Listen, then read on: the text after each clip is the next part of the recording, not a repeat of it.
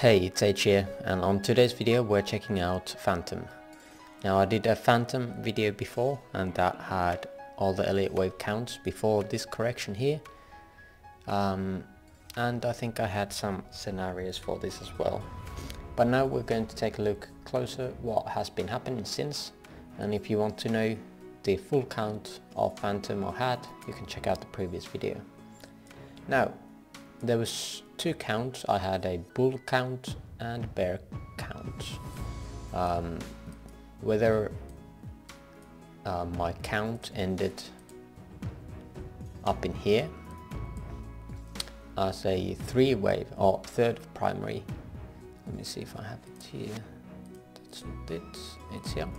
So third of primary, and we're looking for the fourth, or if it's the full fifth of primary. That is not certain yet, but what I have here is a pitchfork, then from here to this alleged 1-2 that has been broken properly now, and whatever here or this is happening might not be part of this structure, individual structure anymore. So it could be like, it might be likely to have this scenario playing out where we topped in primary 5. But let's take a closer look what we are seeing here on the charts right now.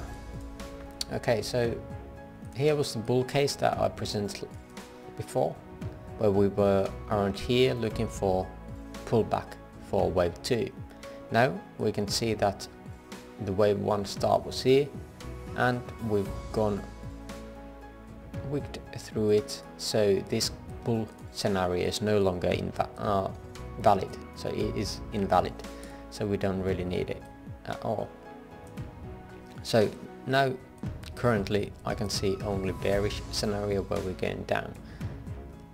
Let's take a look at this one first.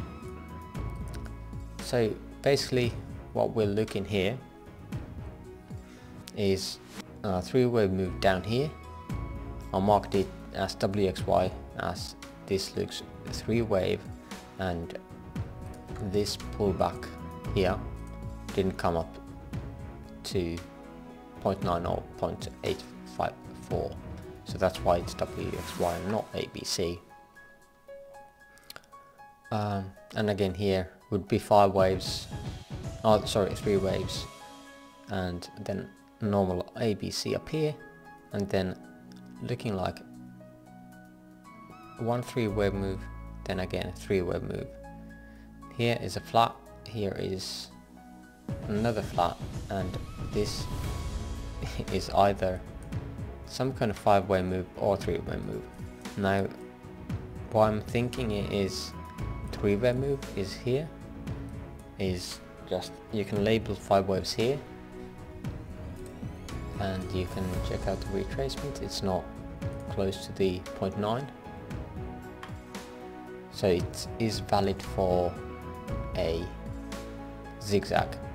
Now there's some problems here. There's this impulse wave down here is completely valid, but let's check out closer, but it doesn't really look that good, although it is invalid for sure. The structure just looks like that one is really large. We can check out, it's not correct.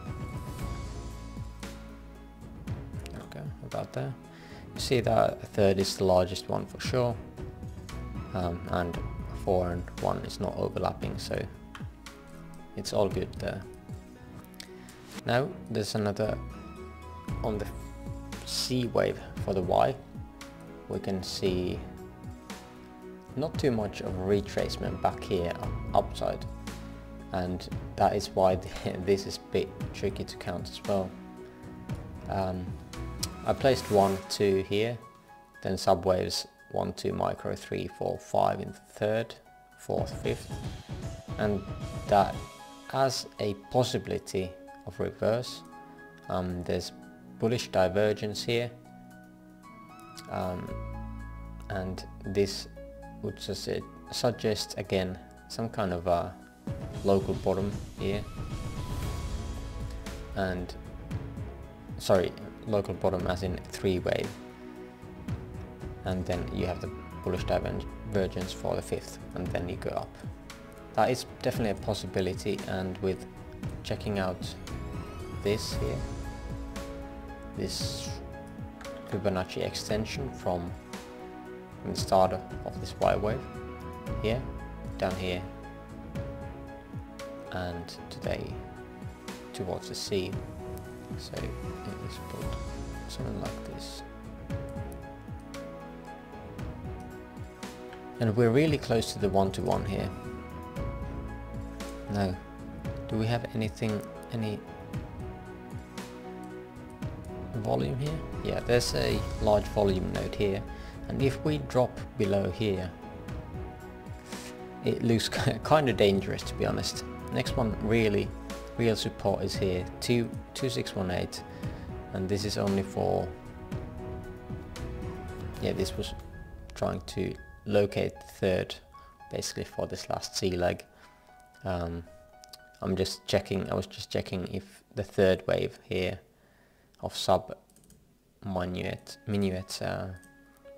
was larger than 1, and yes, it was. So this is possible here, ending here, but it's not certain again. But yeah, that is something to look out for, definitely. Now, I had something else here as well, something like this. So we had these moves, so A, B, or W and X, and then we had this kind of move. This was from my previous video as well, but now looking at it, I can see this looks like a 3-wave move here up to here. So what this can be is a connector that is aiming downwards, which is pretty bearish, something like that. We would be aiming to the 1-to-1, so around 0.8, and this is probably just around that volume bump here. Yeah, just around it. But we would need to look for this to continue, as this is not really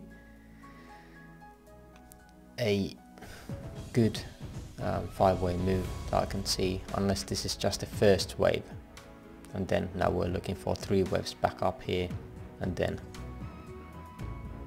create another 5 waves, and we would have some kind of zigzag here.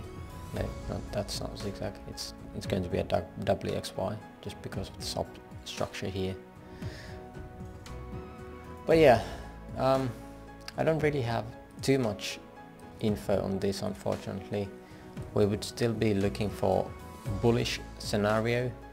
We would be looking for some kind of structure that brings us upwards and 3 waves down.